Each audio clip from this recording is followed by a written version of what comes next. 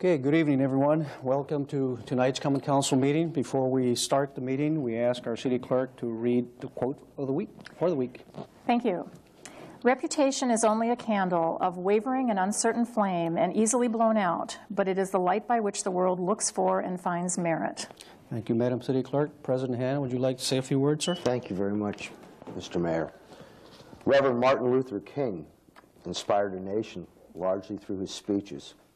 And I wanted to share two quotes that have endured the test of time for me, both from 1963. The ultimate measure of a man is not where he stands in moments of comfort and convenience, but where he stands at time of challenge and controversy. The second quote is even more enduring. Injustice anywhere is a threat to justice everywhere. Thank you, Mr. Mayor. Thank you, President Hanna. Call the 20th regular meeting of the Common Council to order.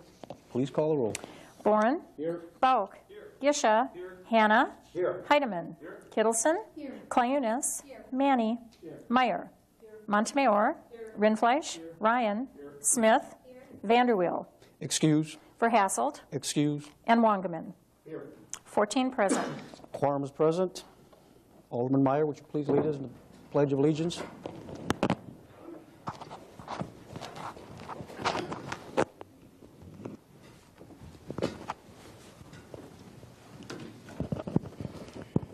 I pledge allegiance to the flag of the United States of America and to the republic for which it stands, one nation, under God, indivisible, with liberty and justice for all.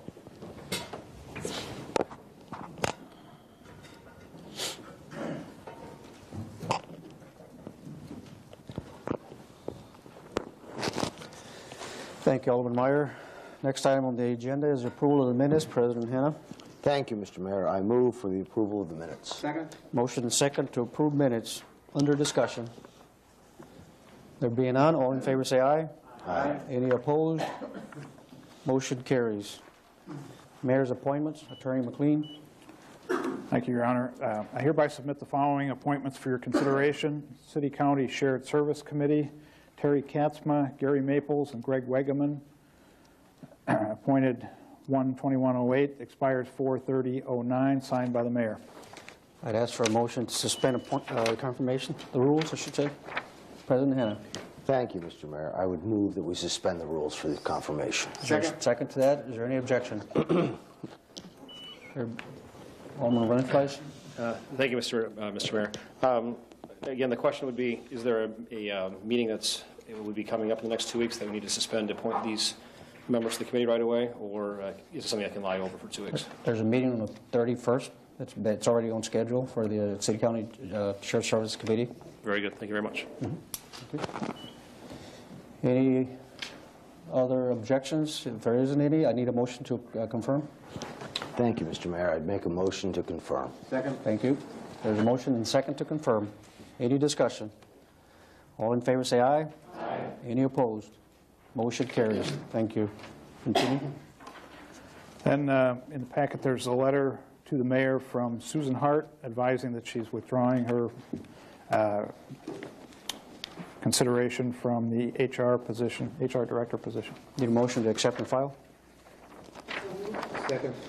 Motion and second to accept and file. Any discussion? There being none, all in favor say aye. Aye. Any opposed? Aye. One opposition. Alderman, who was that? Meyer. Motion carries. Please continue. I hereby submit the following appointment for your consideration. Susan Hart to be appointed as Director of Human Resources and Labor Relations commencing January 22/08 and expiring January 21/2013. That appointment will be withdrawn pursuant to a request. Thank you. That's it. Thank you, Attorney McLean. Next item on the agenda is a public forum. Madam City Clerk. Okay, first on the list is Henry Capitillo.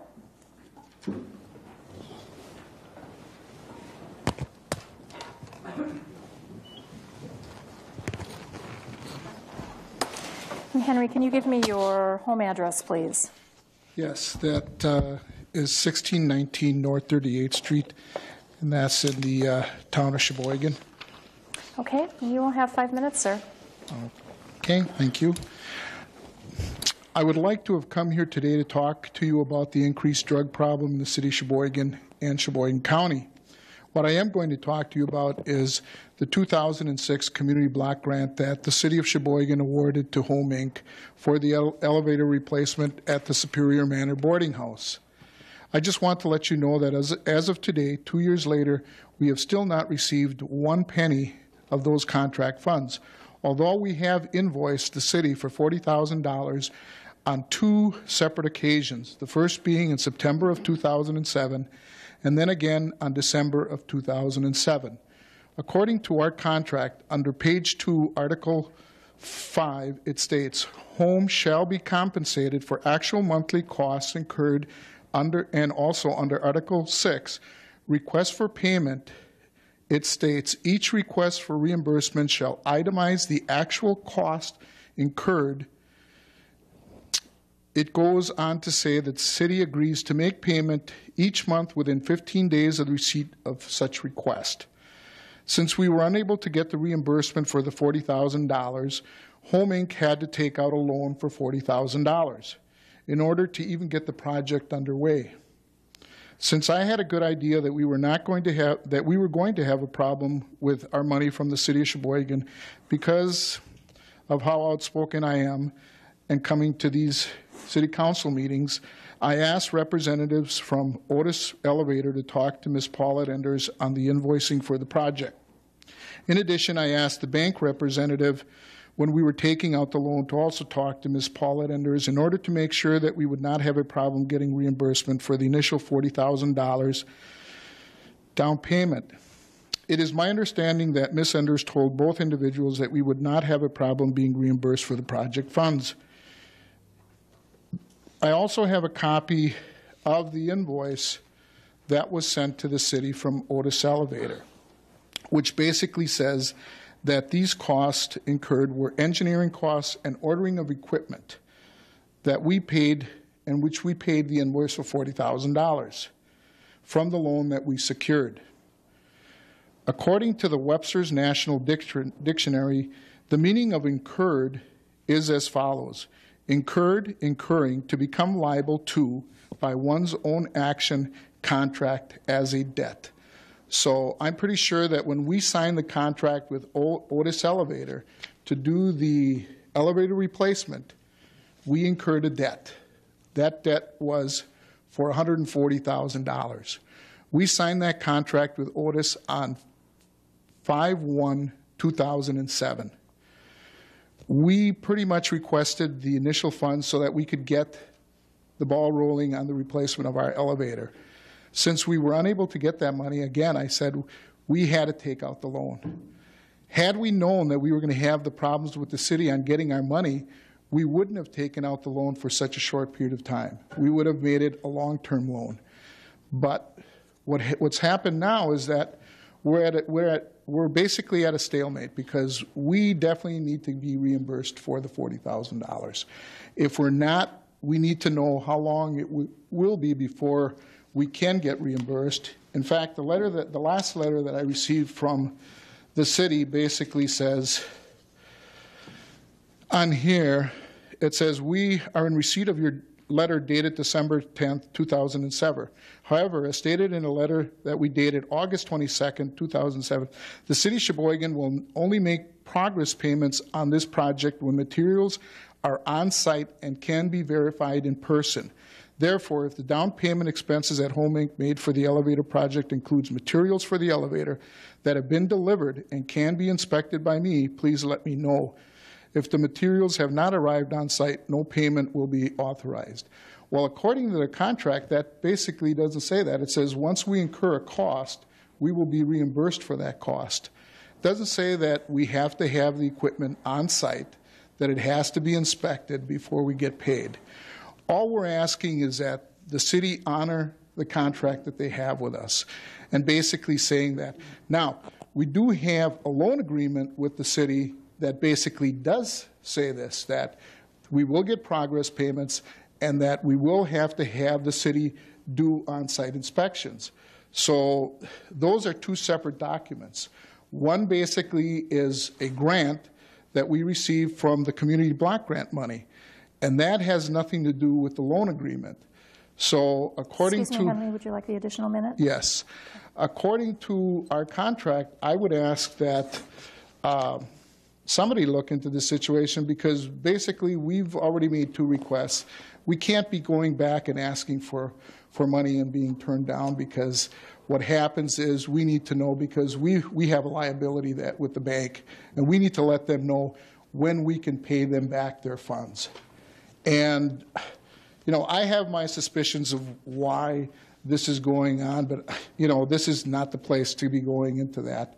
And all I'm requesting is that the city honor their contract, that we get reimbursed for the money, and we will continue to work with Otis to get things and to make sure that all the necessary paperwork is done by them, to make sure that when they start doing the initial installation, that they provide the progress reports, the payroll records that are needed for their portion of it. That's why I asked Mr. Barry Witt from Otis Elevator to basically call the Department of Development.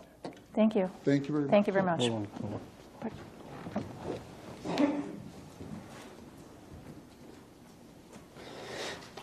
Thank you, Mr. Capetillo, for informing the council of the situation that you have before you. I wasn't aware that that's what's happening. If you would, please call my office in the morning. I will call a meeting with the proper city employees and sit down with you and see how we can straighten this situation out. But I can assure you, it has nothing to do with you speaking before us at any point in time. In fact, I encourage it. Please keep doing it. Thank you. Next on the list is Mike Vanderstein.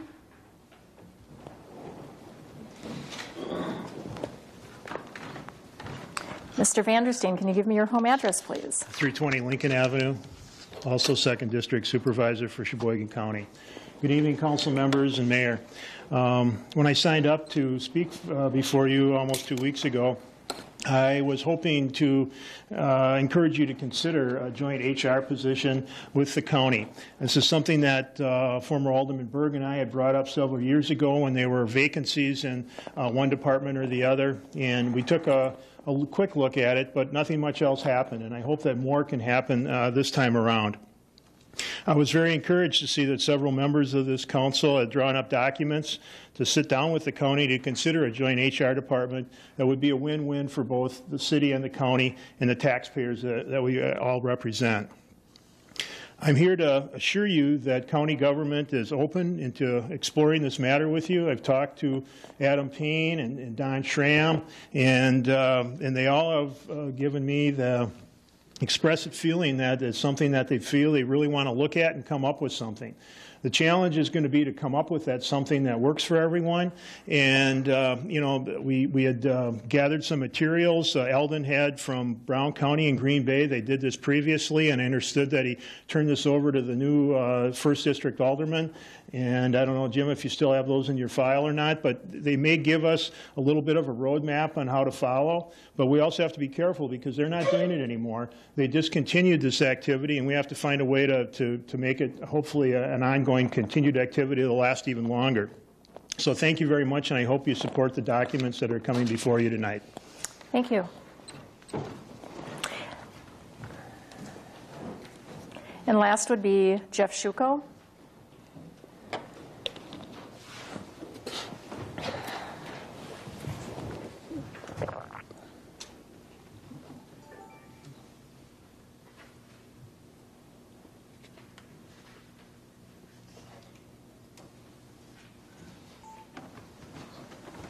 Mr. Shuko, can I have your home address, please? Yes, certainly. 2411D Camelot Boulevard. D. Camelot. And you will have 5 minutes, sir. Thank you. Mrs. Richards, Attorney McLean, Your Honor, council members, citizens. I am here before you today, actually, in honor of my father.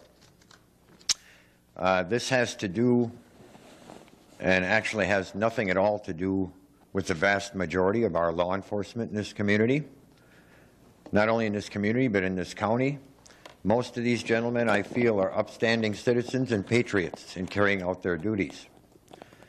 However, as I had previously brought up at a former council meeting, there are apparently elements in the police department that are actually sidestepping our constitutional rights under the Second Amendment.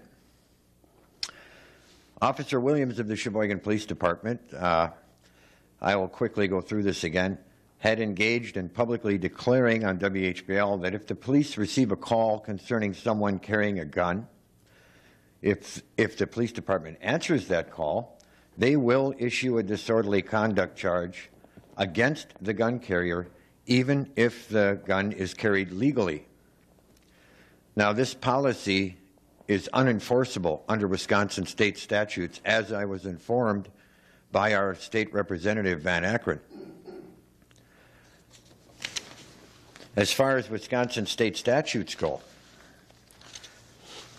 and this is repeated over and over again in the Wisconsin state statutes, if a political subdivision has in effect on November 17, 1995, an ordinance or resolution that regulates the sale, purchase, transfer, ownership, use, keeping, possession, bearing, transportation, licensing, permitting, registration, or taxation of any firearm or part of a firearm, including ammunition and reloader components, and the ordinance or resolution is not the same as or similar to a state statute, the ordinance or resolution shall have no legal effect, and the political subdivision may not enforce the ordinance or resolution on or after November 18, 1995. Repeated again and again also in Wisconsin state statutes is the phrase that these ordinances or resolution may be the same as or similar to and no more stringent than. Now, that clearly means that law enforcement has no right to sidestep our state constitution. And the reason I brought up my father today and presenting this in memory of him is my job now requires me to travel up and down the lakeshore. I'm working in a lot of areas where I'm exposed to dogs, and we've all heard on the air about the pit bull attacks.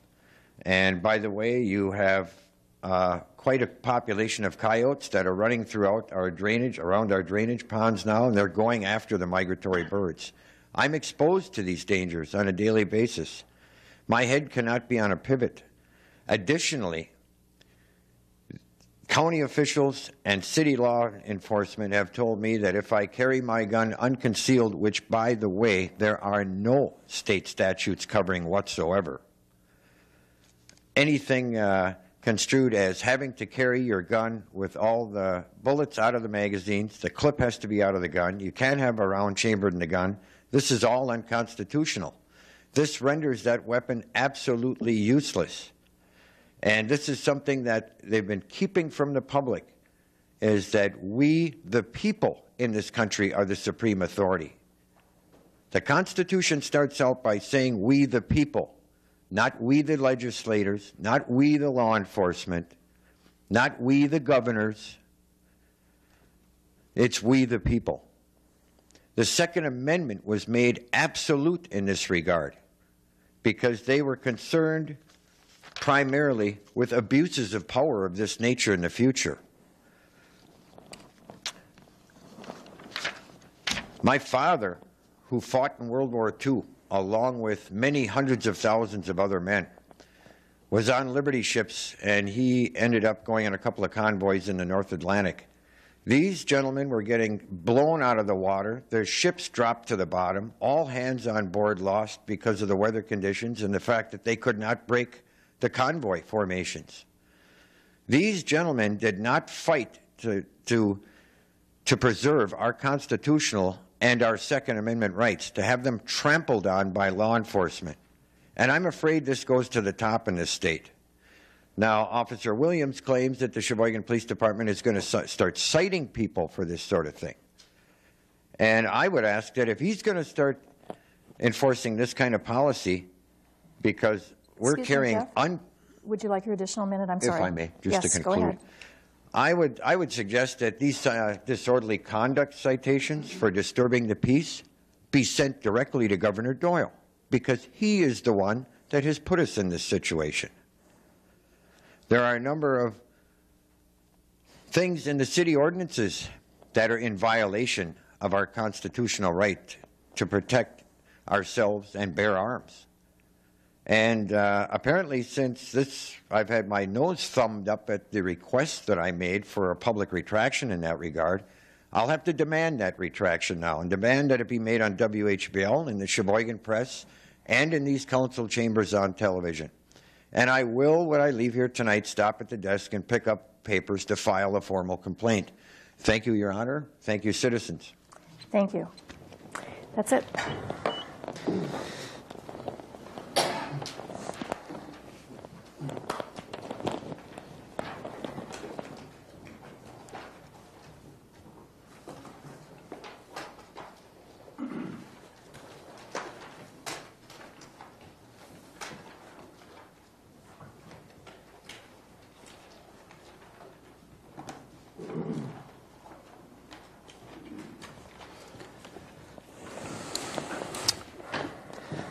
Thank you all for speaking before the council tonight. Next item on the agenda is a consent agenda. President Hanna. Thank you, Mr. Mayor.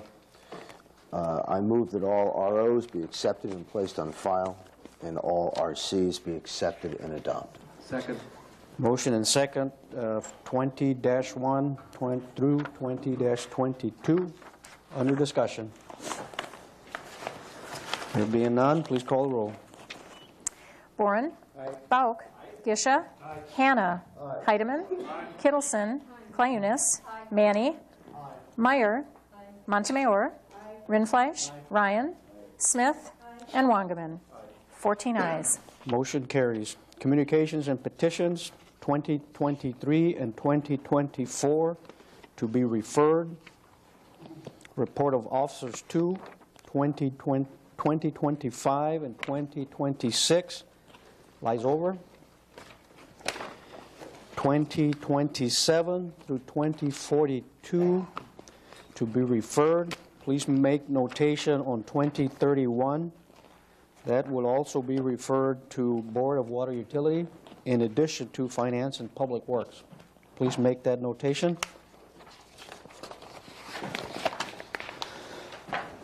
Resolutions introduced 3, 2043 by Alderman Gisha and Hanna, directing the City of Sheboygan Salaries and Grievances Committee to meet and discuss the possibility of combining the City Human Resources Department with Sheboygan County's Human Resources Department with the proper Sheboygan County officials. Alderman Gisha. Thank you, Your Honor. I move that the resolution be put upon its passage. Second. Motion and second. Under discussion. Your Honor, this is somewhat in response to what Supervisor Vandersteen mentioned earlier. This is hopefully read as everything is on the table in this case, and we're hoping to get feedback and good discussion going both ways to perhaps come to another opportunity. And in response to Supervisor Vandersteen, I think those that I've spoken to in the city have an equal spirit of cooperation in entering into these discussions. Thank you. President Hanna. Thank you, Mr. Mayor. I wanted to publicly thank Supervisor for coming this evening and being open to us working with. So Supervisor Vandersteen, I appreciate him taking time out of his schedule. Thank you, President Hanna. Alderman Smith.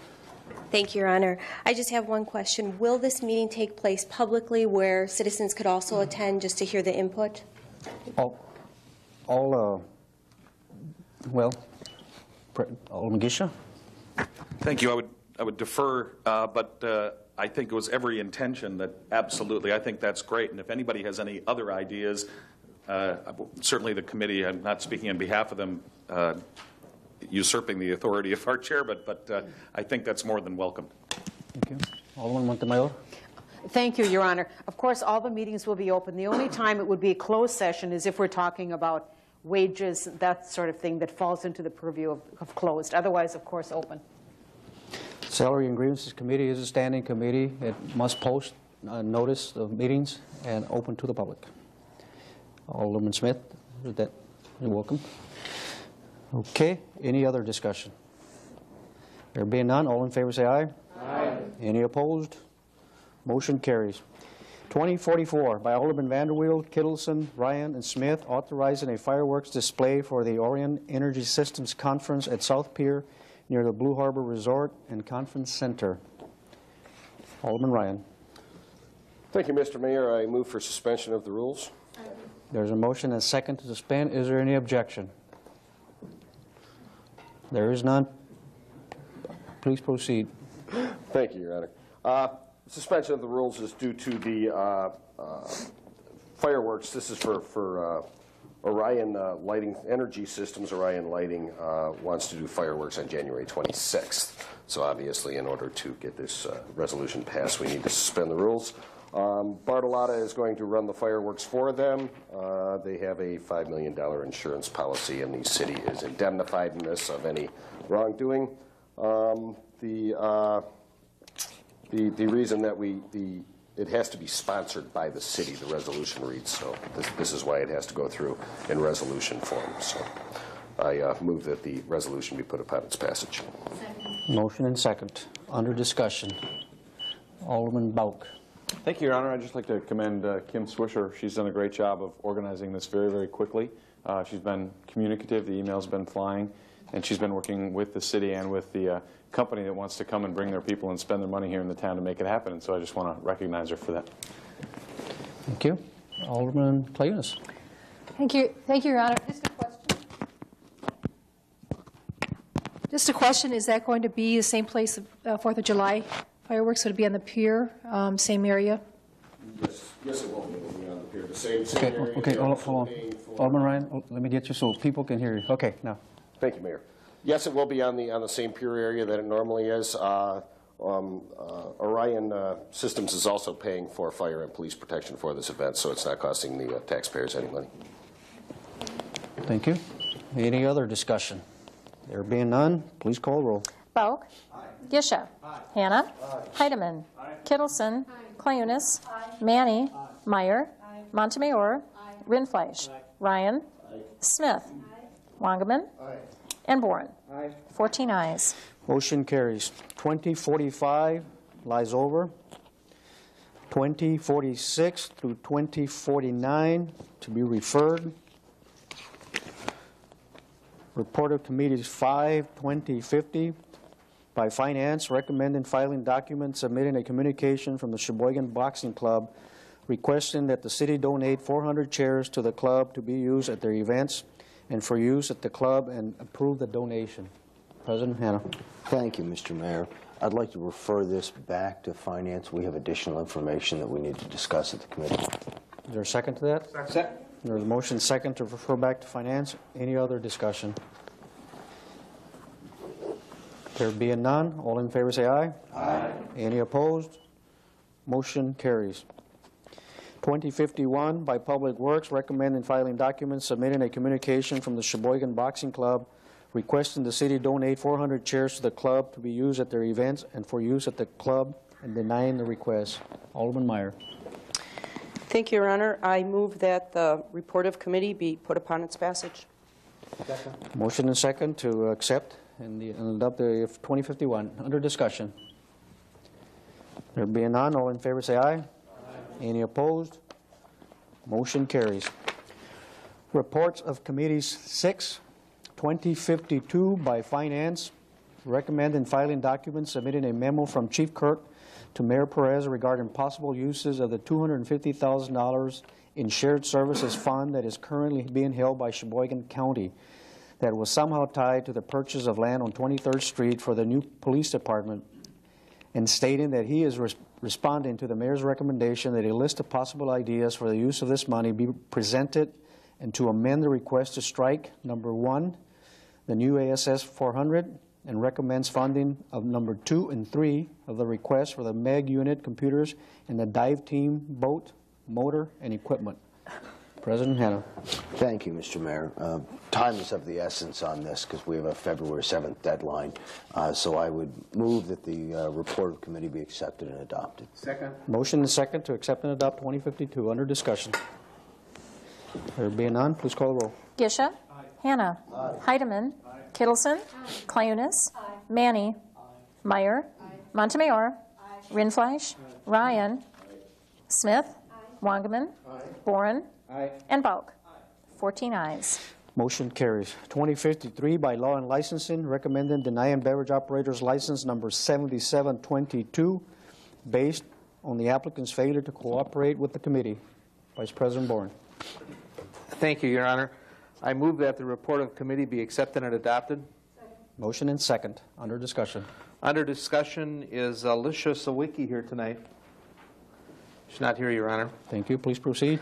Ms. Sawicki had two opportunities to appear before the committee, one by certified mail, and she did not appear, and it was a unanimous decision to not grant the license because of her lack of cooperation with the committee. Very well, thank you. Vice President Boren. Any other discussion? There is none. Please call the roll. Hannah. Heidemann. Kittleson. Clayunas. Manny. Meyer. Montemayor. Rindfleisch. Ryan. Smith. Wangerman. Boren. Bauk. And Gisha. 14 ayes. Motion carries. Report of Committees 7, 2054 by the Mayor's International Committee recommending approving $500 for the People-to-People Exchange Committee that requested a contribution for the student exchange trip to St. Petersburg, Florida for 4 students from Esslingen, Germany. Alderman Kittleson. Thank you, Your Honor. I move that the report of committee be accepted and adopted.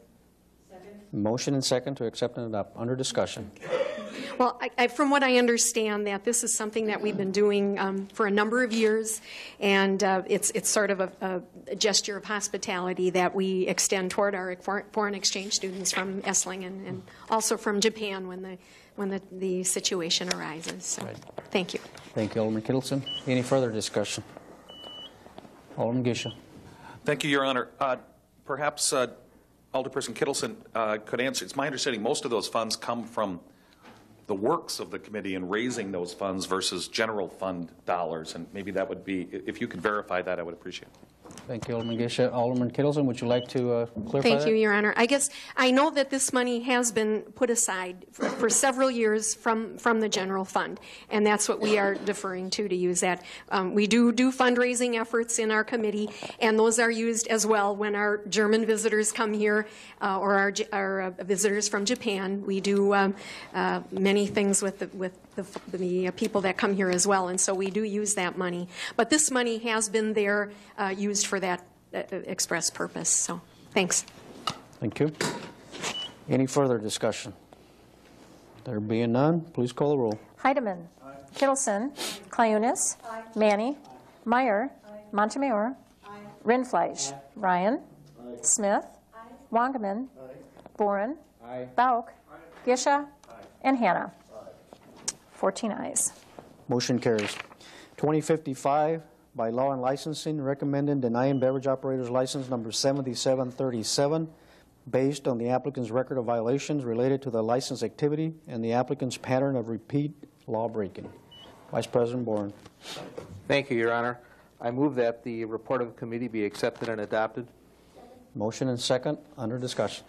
Under discussion is Mike Bruno here tonight. It's not here, Your Honor. Thank you. Please proceed. Mr. Bruno did appear before the committee at our last meeting, and after a rather lengthy discussion based on his violations related to the license and a pattern of repeat law breaking, the committee voted unanimously not to grant the license. What we do in many of these cases is that we recommend that the applicant, after a year's time of staying out of trouble, come back and reapply for the license, and we'll take another look at it. But at this time, we voted not to grant. Thank you. Any further discussion? There is none. Please call the roll. Kittleson. Clayunas. Manny. Meyer. Montemayor. Rindfleisch. Ryan. Smith. Wangerman. Boren. Bauk. Gisha. Hannah. And Heidemann. 14 ayes. Motion carries. And moving along, we're doing pretty good. May not be a long meeting after all. 2056 by Public Works, recommending filing resolution authorizing purchasing security camera systems for placed in Sheridan and King Parks. Alderman Meyer. Thank you, Your Honor. I move that the RC be accepted and adopted. Motion and second. Under discussion. Under discussion, Your Honor, this has been an ongoing issue, getting the cameras at Sheridan Park and some of the other parks that really, really desperately need these cameras. But money is also a big issue right now, and hopefully in the near future we will have the funds to put cameras in because we really would like to get these out there. And I know you're a strong supporter of that. Alderman Meyer, thank you. Alderman Ryan. Thank you, Mr. Mayor. I concur with Alderperson Meyer on this, that these cameras are necessary, and when the funding does become available, we would like to bring this issue up again and get these cameras in the parks. Absolutely. Thank you. Any other discussion? There is none. Please call the roll. Clayunas. Excuse me. Manny. Meyer. Montemayor. Rindfleisch. Ryan. Smith. Wangaman. Boren. Bauk. Gisha. Hannah. Heidemann. And Kittleson. 14 ayes. Motion carries. Ordinances introduced 10, 2057, and 2058 to be referred.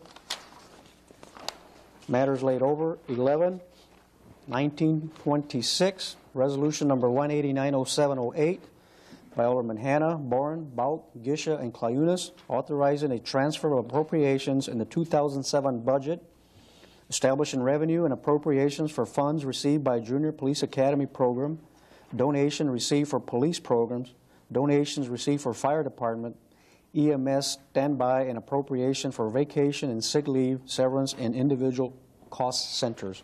President Hannah. Thank you, Mr. Mayor. I move that the resolution be put upon its passage. Second. Motion and second. Under discussion. There is none. Please call the roll. Manny. Aye. Meyer. Montemayor. Rindfleisch. Ryan. Smith. Wangaman. Boren. Bauk. Gisha. Hannah. Heidemann. Kittleson. And Clayunas. 14 ayes. Motion carries. 1927, resolution number 1900708 by Alderman Hannah, Bauk, Boren, Gisha, and Clayunas, authorizing a transfer of appropriations in the 2007 budget, establishing revenue and appropriations for Eastern Shores Library grant funds received and appropriations for vacation severance from funds reserved for severance payments. Wow, that's a mouthful. President Hannah. Thank you, Mr. Mayor. I move that the resolution be put upon its passage. Second. Motion and second. Put 1927 upon its passage. Under discussion. There being none, please call the roll. Meyer. Montemayor. Rindfleisch. Ryan. Smith. Wangaman. Boren. Bauk. Gisha.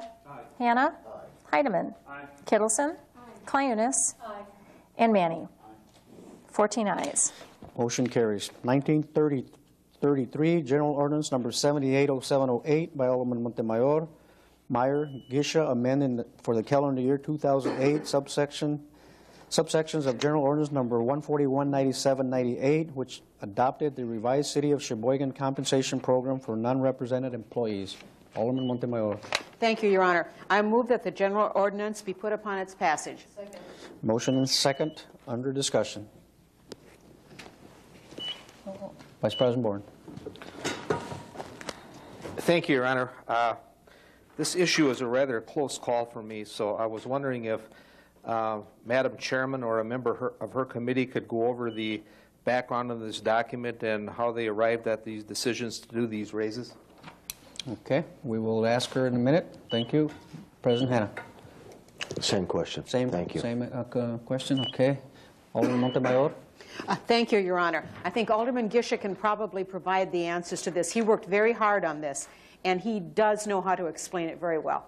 Okay, we're going to defer to Alderman Gisha. Gary, make sure the camera's on him now. Now we're in a lot of trouble.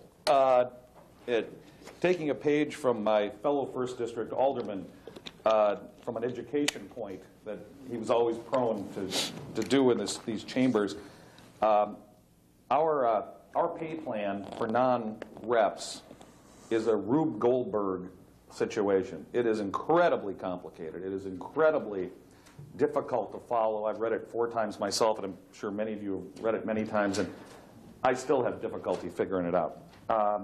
what it calls for is for a calculation based on 3 factors to determine the merit pay, or pardon me, the across-the-board pay increase for our non-represented. Those are our non-union City Hall and other places employees, like confidential secretary for the fire chief, stuff like that.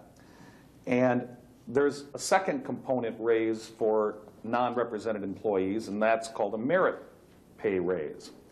That, according to our current pay plan, is up to 3.5% per year. So our first calculation on the 2 sections of our non-represented pay plan comes up to 3.3%. The second is up to, based on how you've performed and been rated by your supervisor and manager, is another up to 3.5%. Now, the math of that is pretty simple. That's 6.8% raise per year annually. And I think, and I welcome anybody else on our committee who has thoughts and inputs. If I'm mischaracterizing the committee's temperament on this, please help me. But that's a significant raise. And I believe it was the temperament of the committee to, because of budget constraints, to be not supporting of that. So we kind of went back and went to work, and I would like to thank Susan Hart and all the department heads for working with me on this. This is meant to be a temporary, for 2008 only, bridge to get us to a new pay plan. This is my understanding. It should have been discussed in August of last year. It didn't come up to us until December of this year.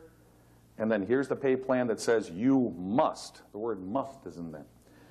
So our compromise from the must is this.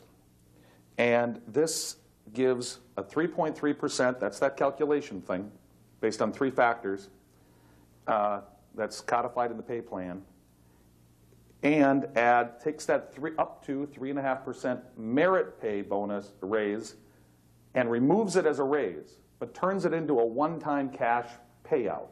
So that 3.5%, up to 3.5%, doesn't compound over and over and over and over and over and over and over, again, costing tens and tens and tens of thousands of dollars. So what this is again, a stopgap. The committee, and please anyone on the committee correct me, the Salary and Grievance Committee has committed to revamping our non-rep pay plan. We received some input already from the non-reps who were in attendance and from the department heads.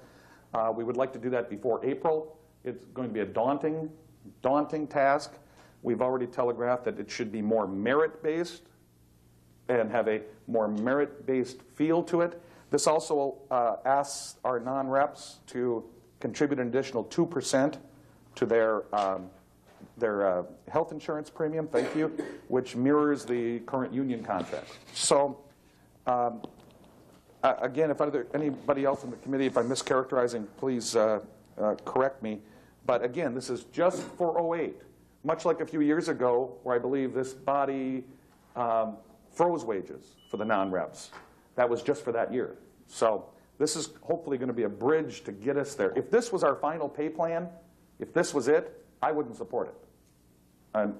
I believe this is I didn't want to put, at least my feeling was, and I think the committee's feeling was, we didn't want to put our non-rep employees in a situation come here in December where it should have been talked about in August, and suddenly we're pulling the rug out from underneath them and saying, no, it's going to take us till April to figure out how to pay you in 2008. I didn't think that was particularly fair.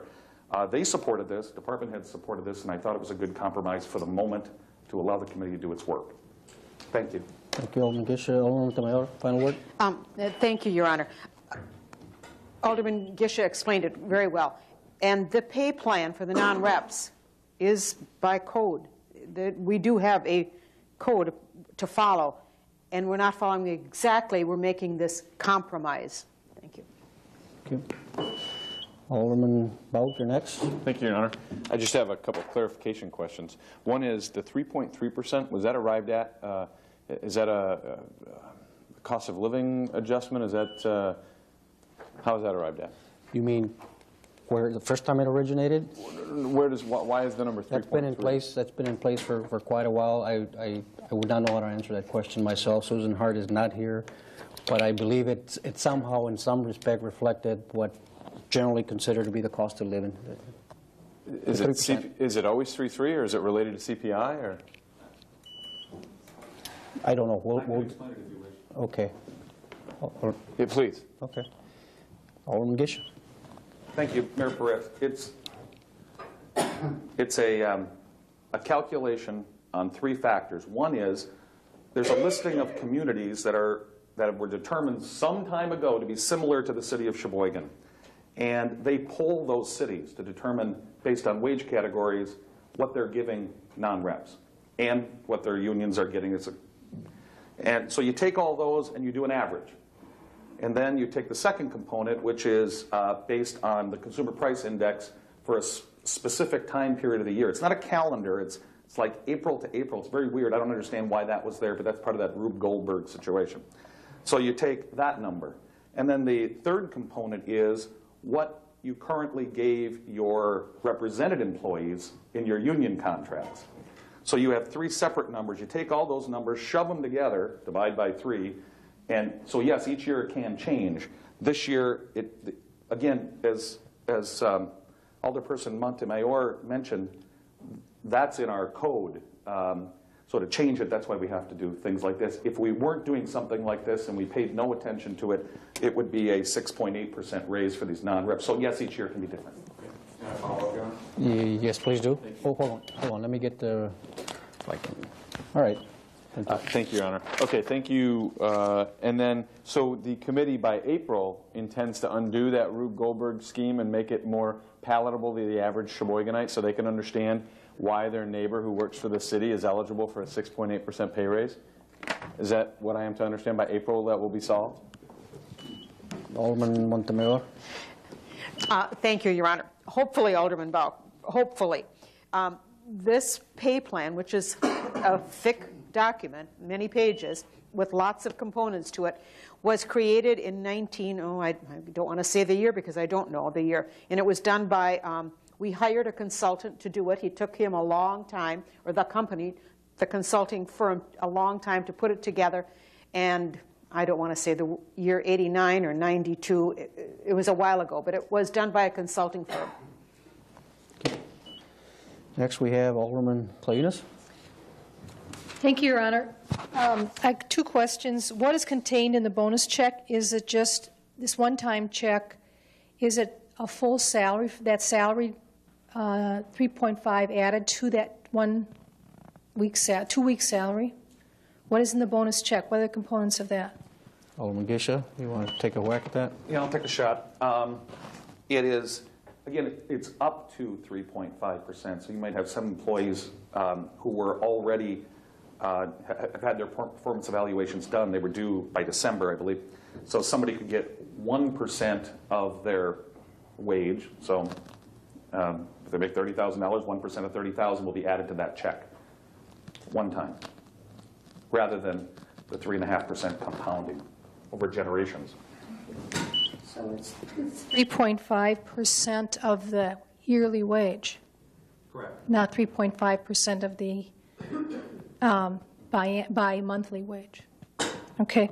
Second question is, why do these employees, why are they eligible for bonuses? Union employees, I don't believe, are eligible for bonuses. Why are they? Is there some stipulation or ordinance or statute or something? Alderman Gisha. I'm up again. Because there is no contractual union negotiated package, makes them eligible to do different things with their wage, and it's the whole point of having non-reps is some flexibility. And they are in support of this. We have checked with Nancy Bussell how it affects the state employee pension fund and et cetera, and there are no restrictions on doing this. They aren't penalized in any way. They're penalized by not getting up to a 3.5% raise that they would then get compounded year after year after year. So I don't know if that answers your question. We can, I guess, is the point. Okay, we have Vice President Bourne. Thank you, Your Honor. I guess the reason I'm having trouble supporting this is that the retired people in our community just got a 2.3% increase in their Social Security. I don't know of a private sector company in Sheboygan or probably in the state of Wisconsin that's getting a potential 6.8% increase in wages. That's very, very difficult for me to support. Also, I'm wondering, Madam Chairman, if you can assure the council that this is going to be dealt with before the next council, because you're going to be putting a lot of work into this between now and April, and I would hate to see it get carried over to a new committee. It's going to be a mess. Alderman Montemayor. Thank you again, Your Honor. Alderman Bourne, I can assure you that we will try. I don't promise anything. And Alderman Clayunas, the non-reps will be getting that percentage increase based on those three components that Alderman Gisha was talking about. Then they also, by this code, are eligible for a merit raise. Now, Alderman Gisha pointed out to us that a merit raise then would be added on to their salary year after year after year. By not giving them a merit raise, but calling it a bonus, then they'll be eligible for up to that 3.1% of their merit raise, but we won't be calling it a merit raise this year, because a merit raise would mean that it would be automatically added on to their salary. So the word bonus was put in there, so it's a one-time thing. But that, again, that merit raise, ability to get a merit raise is also in the code. Alderman Manny. Thank you, Your Honor. For background and comparable, it's important to note that what this really does is provide a comparable that union folks get in their steps. Non-reps have no steps. Thus, the secondary merit increase is an attempt to have some sort of parity with union folks, because that extra percentage then is in place of the steps. People well understand this in the teaching profession. It's the same principle in the police department, for instance. The longer you serve, the more you make. You simply don't get an inflation rate increase year by year by year by year. But your service and your seniority are represented, honored, valued, and paid for. Thank you. Okay. We have one more. Alderman Ryan. Thank you, Mr. Mayor. So it's my understanding this is merely a stopgap measure for 2008, so that things can be sat down and simplified in a way that it's easier to understand, and probably makes a lot more sense in the long term rather than handing out 7% annual raises compounded. So I will support this as a 1-year stopgap measure that we can sit down and hammer out a long-term future. Thank you. Alderman Rindfleisch. Thank you, Mr. Mayor. Sounds like it's one complicated issue that the committee's been working with, and I thank them for their work in trying to wrap their hands around this particular section of employees that we have. I certainly cannot support a 6.8% increase, which would be entitled if we don't do anything. And I'm very happy that they're increasing their contributions to the premium payments by 2% as well. It's the right direction. I think we need to go. 7% is still awfully on the low side when you compare it to the private industry. A 3.3% raise this year is awfully high when you compare that to the private industry. Even with merit evaluations done by supervisors, I think they're a wonderful tool for motivation in certainly, again, the private industry. But I have been in places myself where we know the merits are coming up. We get analyzed by our supervisor, and then at the end say, well, we had a tough year. You qualify for a raise, but we have no money to give raises this year. Our apologies. And fortunately, you have to lump it, that aspect. If there's no money, we can't give it out. I think we're at the point in time that we don't have the money. And again, it's no disrespect to the employees who work very hard, but as Alderman Bourne mentioned, the senior citizens on Social Security only got a 2.3% raise this year, and we're asking at least for a 3.3. So I will not support this, only because I can't really support a raise this year for someone that is not a non-union rep and has not been negotiated for a long contract as well. And it's not out of supporting a 6.8% instead. I just think that our taxpayers are hitting their point that they can't afford to pay anymore. So Again, with all respect to the committee, I will vote no on this one. Alderman Bauk.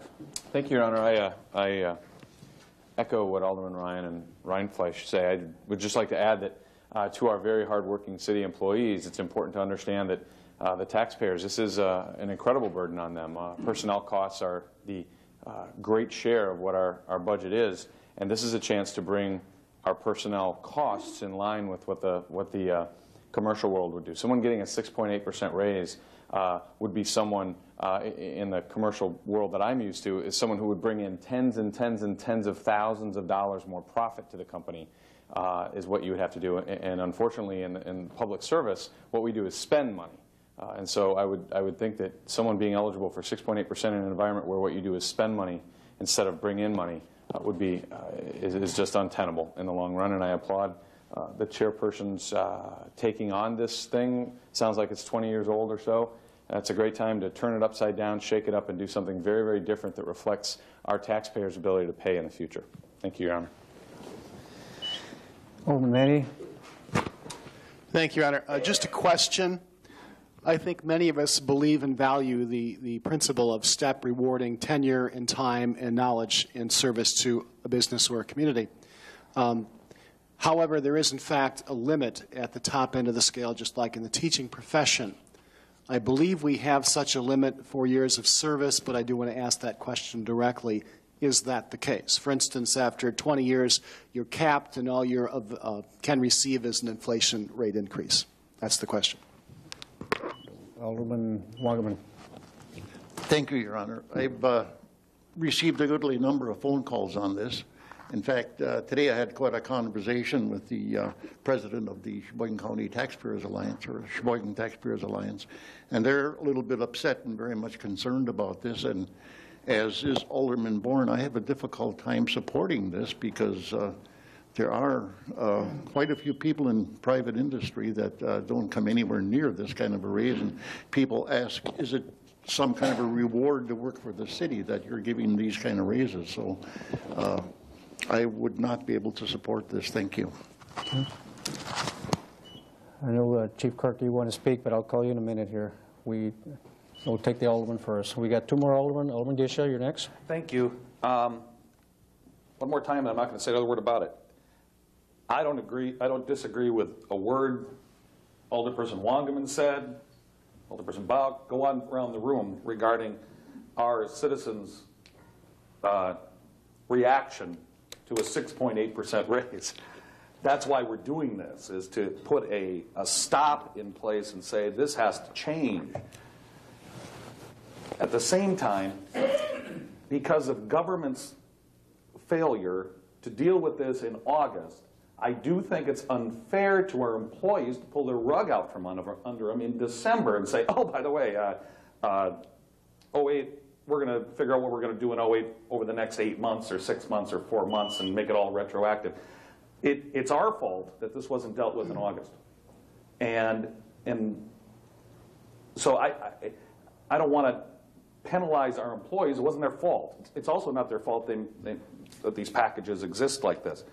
As I said, if this was the future of pay for non-rep employees in the city of Sheboygan, I'd be voting no too. But it's not. It's a way to send a message and also to save the city money over the long term. The final package will look different than this. At least that's my hope. But I would agree with it, and I had the same conversations with the same people that were discussed. And when I explained this to them, they were very comfortable with the fact that it wasn't what they thought it was, because it's not. It's I think we all feel this way. 6.8% stinks. I'll take it. Anybody would take it. It can't happen. Our employees know it couldn't happen. That's why they kind of agreed to support it in the spirit of this. And they know what's going to change. We told them. We told them even how it was probably going to end up looking. We told them. They want to work hand in hand with us on it. So that's my final word. I'm sick of hearing myself on this issue. Thank you. And I have allowed Alderman to speak more than twice. This is a good example of why the rule sits in place. We've been at it for almost 30 minutes. So, but This is an important issue, and I would encourage you that when this gets discussed in the committee again, please try to attend, because this will make some good discussions. We have Alderman Ryan, and then we have Alderman Hanna. Thank you again, Mr. Mayor. My question is, if this is not passed, what is the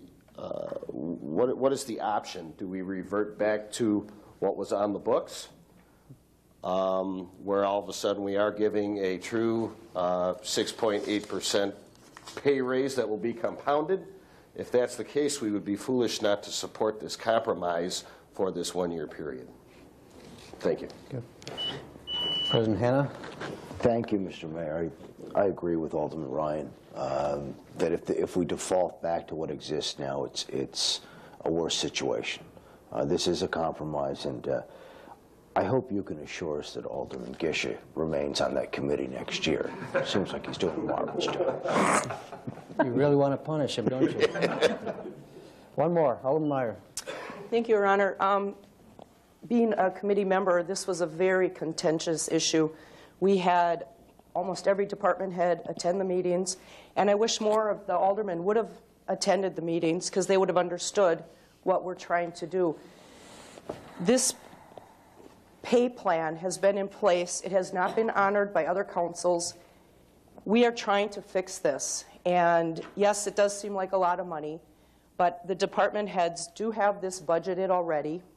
These people have been promised these wage increases and these merit raises, which will be a bonus this year.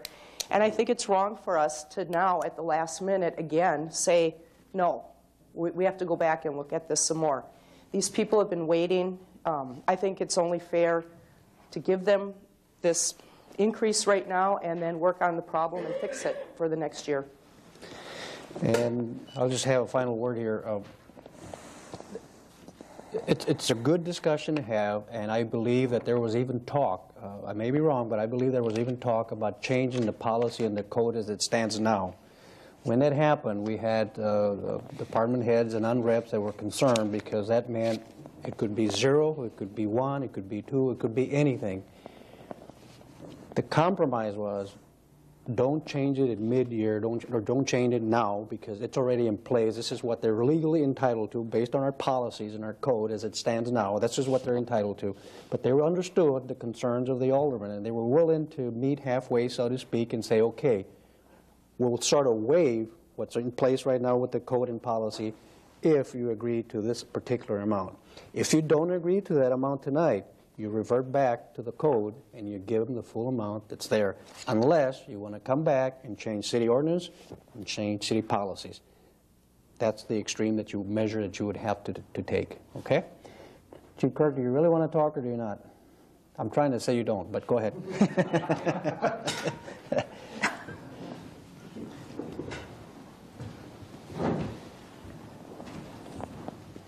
Mic's on, Chief. Thank you, Mr. Mayor, Common Council. I just want to perhaps clarify what the issue is that we're discussing here today. I've been a non-rep over 10 years now. I wish others who were in some of our other meetings would be here tonight. I believe there was a comparison of salaries of union people and non-reps, and with the longevity steps that are in the union contracts, those who become non-reps fall behind the one who makes more money in the union. What we're trying to do is, there is a city ordinance that addresses the pay plan. I have offered my services to Alderman Gisha to work on this, to straighten it. What we're looking at is, years ago, we went away from the pay plan. We got a 1.7% one year, and we gave it back to the city to pay for insurance. Some of the unions did, and some of the unions did not. We did that year. We must remember that this is not necessarily a 6.8% pay increase, because these pay increases take place at midpoint. So what that means, if you have someone, the pay range is between, say the pay range is $10,000 to $30,000, that pay increase occurs at the midpoint at $20,000. So those who are paid a higher salary get less of a pay increase than those who are on the lower portion of the salary. What we're trying to do is take care of, I believe, and I wasn't here when this was created, take care of the longevity steps that don't exist in our pay plan. We have highly qualified people who take these jobs, and I think what I stressed this year was, please, it's by ordinance right now. In the past, you have to take care of it. If you're not going to follow ordinance, rescind the ordinance or just follow it. What we're saying is this year, go ahead. We'll take a bonus. This will affect those who are younger or who plan on staying longer because that bonus will never appear on their salary. It's a bonus, and I think many of them deserve it. So with that, I think we just have to remember the pay ranges. It's at midpoint. Thank you, Mr. Mayor. Thank you, Chief. Okay, we are going to call the vote on resolution number 1933. Please call the roll. Montemayor. Aye. Rindfleisch. No. Ryan. Aye. Smith. Aye. Wangerman. No. Boren. No. Bauk. Aye. Gisha. Aye. Hannah. Aye. Heidemann. No. Kittleson. Aye. Clayunas. Aye. Manny. Aye. And Meyer. Aye. 10 ayes, 4 noes. Motion carries. 1934, General Ordinance number 790708 by Alderman Montemayor, Meyer, Gisha, Heidemann, and Verhasselt, amending the code so as to delete office supervisor and administrative assistant / confidential secretary and create administrative assistant / office supervisor in the police department. Alderman Montemayor. Thank you, Your Honor. I move that the general ordinance be put upon its passage. Second. Motion and second. Under discussion. We're combining 2 jobs. Correct. Any further discussion? There being none, please call the roll. Rindfleisch. Aye. Ryan. Aye. Smith. Aye. Wangerman. Aye. Boren. Aye. Bauk. Aye. Gisha. Aye. Hannah. Aye. Heidemann. Aye. Kittleson. Aye. Clayunas. Aye. Manny. Aye. Meyer. Aye. And Montemayor. Aye. 14 ayes. Motion carries. 1935, General Ordinance number 800708 by Alderman Montemayor, Meyer, Gisha, Heidemann, and Verhasselt, amending the code so as to delete the current part-time Senior Citizen Center supervisor and create a full-time Senior Citizen Center supervisor. Alderman Montemayor. Thank you, Your Honor. I move that the general ordinance be put upon its passage. Second. Motion and second. Under discussion. Alderman Ryan. Thank you, Your Honor. I see here it says that the annual salary remains the same at $41,000. It just moves from a part-time to a full-time position. Does this mean then that this employee becomes eligible for benefits? Alderman Montemayor. Alderman Ryan, yes. So in reality here, we're going from $41,000 and probably a $25,000 benefit package on here, which would bring it up to $66,000 from $41,000. So I think that should just be noted. Thank you. Alderman Clayunas. I don't believe that's the case. This person is almost full-time. Their insurance and everything's prorated. They've been paying more on their insurance than the full-time person. So it's not that they're getting a new ride. They've been getting benefits, but at a reduced rate and paying more for their insurance. They're getting the same insurance. So this person really, I believe, being on the Senior Center Commission needs to be full-time. The Senior Center is only open right now 4 days a week, and because this person can't put any more hours in. And so by doing this, by adding the hours on the Senior Center, she can work on Friday and actually do some of the work that she can't accomplish on the other 4 days because the Senior Center is very busy. She's been very successful in working with the seniors to increase the traffic and activity at the center. And it should be a full-time job. And it really will not cost the city as much as it sounds. Thank you. Thank you. Alderman Gisha? No? Okay. Alderman Ryan, second time? So what we're saying here then is this individual is already receiving insurance. Yes. so that there will not be a large benefits increase. No, correct. Okay. And I also believe that the Senior Citizen Center is a duty of the city to for our senior citizens. So I will support it. Thank you. Thank you. There being no more discussion, please call the roll. Ryan. Aye. Smith. Wangerman. Boren. Belk. Gisha. Hannah. Heidemann. Kittleson. Clayunas. Manny. Meyer. Montemayor. And Rindfleisch. 14 ayes. Motion carries.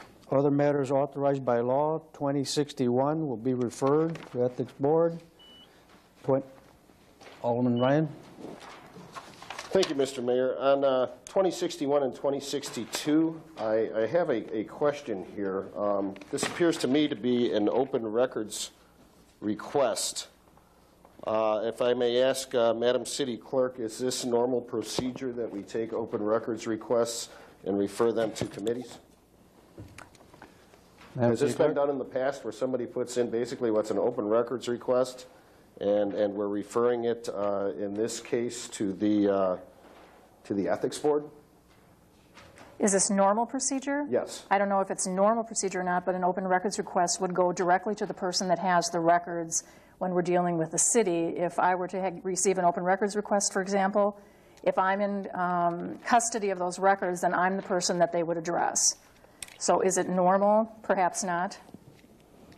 I mean, these documents appear to me to be nothing more than basically a witch hunt, or even worse, an attempt to slander the reputation of Alderman Hanna and this council. And I would like to make a motion at this time to file both of these documents. Second. Motion and second to file 2061 and 2062. I'm sorry, who did second that? Alderman? Okay. Under discussion. There being none, all in favor say aye. Aye. Any opposed? Alderman Hanna is abstaining. Okay. Alderman Rindfleisch, we took the vote. Do you still want to say something? Okay. Motion carries. Both items are filed. Pardon me? Oh, your vote is no? Okay. Okay, hold on. Can we back up a bit? Hold on. Hold on. Please call the roll. Hold on. The roll call is to file 2061 and 2062. Please call the roll. Okay. Smith. Aye. Wangerman. Aye. Boren. Aye. Bauk. Aye. Gisha. Aye. Hannah. Abstain. Heidemann. Aye. Kittleson. Aye. Clayunas. Aye. Manny. Aye. Meyer. No. Montemayor. No. Rindfleisch. No. And Ryan. Aye. 10 ayes, 1 abstention, and 3 noes. Motion carries. 2063, resolution by Alderman Hanna, amending resolution number 720607, dated July 17, 2006, to change the 3 business persons added to the City County Shared Services Committee from non-voting to voting members. President Hanna. Thank you, Mr. Mayor. I would move that the resolution be put upon its passage. Second. Motion and second. Under discussion. Little red lights coming up. Alderman Montemayor. Thank you, Your Honor. I was glad to see this resolution by Alderman Hanna. I think they should be voting members. Thank you. Thank you. Alderman Clayunas. Thank you, Your Honor. I guess I also see it as a good thing. Can I ask Alderman Hanna why he wants them to be voting members, just for his reasoning? Thank you. President Hanna. Thank you very much. I'll address you, Mayor. They have been active participants and bring a depth and breadth of knowledge to lots of issues that we address. And I think it is important that when citizens are willing to take time out of their busy lives to give to the citizens, we need to recognize that by giving them the ability to vote. Thank you. Any other questions? There being none, all in favor say aye. Aye. Any opposed? Motion carries. Other matters, before we convene in closed session, I'd like for Attorney McLean to do other matters. Attorney McLean. 2064 is a communication from Troy McLaughlin, stating that as a landscaper in the city, he's not allowed to take his customers' grass clippings to the drop-off site and finding it challenging for his customers. Would like to see something changed. That will be referred to Public Works. 2065 is a claim from John and Amanda Escobar for alleged damages to their vehicle when a city snowplow hit their parked car with the blade. That will be referred to Risk Management. 2066 is an RO by the city clerk submitting various license applications for the period ending June 30, 2008 and June 30, 2009. That will go to Law and Licensing. 2067 is a communication from Steve Heinen regarding his concerns with piles of unbagged garbage at 2501 Calumet Boulevard and other buildings on both sides of the street in the 24 to 2600 block. That will be referred to Public Protection and Safety and Public Works. 2068 is an ordinance reestablishing the salaries of election officials. That will be referred to Salary and Grievances. 2069 is a claim from Karen Hopp for alleged damages to her vehicle when a city garbage truck backed into her vehicle while she was stopped at a stop sign. That will go to Risk Management. Before I ask for a motion, President Hanna, I'd like to just announce to the public that the council will now be going into closed session to discuss closed session matters. At the time that we come back, we will not be on camera anymore. This will be the last part of the meeting today. Alderman Hanna would need a motion as read. Thank you, Mr. Mayor. I'd make a motion to convene in closed session under the exemption provided in 19.851G of the Wisconsin statutes for the purpose of conferring with legal counsel for the city who is rendering oral or written advice concerning a strategy to be adopted with respect to litigation in which it is or is likely to become involved. Second. Motion and second. Any discussion on the motion to go into closed session? There is none. All in favor say aye. Aye. Take a roll call. I'm sorry. Roll call it. Wangerman. Boren. Bauk. Gisha. Hanna. Heidemann. Kittleson. Clayunas. Manny. Meyer. Montemayor. Rindfleisch. Ryan. And Smith. 14 ayes. Motion carries. We will convene in closed session and ask everyone else excuse themselves.